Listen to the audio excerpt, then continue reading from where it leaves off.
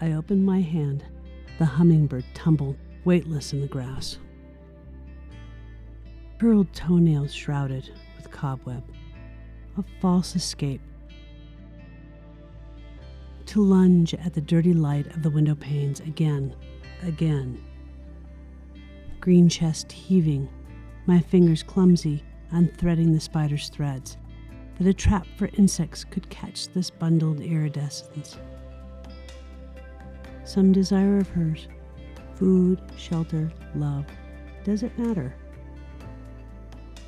So quickly the scales can tip, both of us unfit for our tasks, both trembling. I left her in the sun, and soon she was not there. And how should I love? When I opened my hand, I didn't feel anything.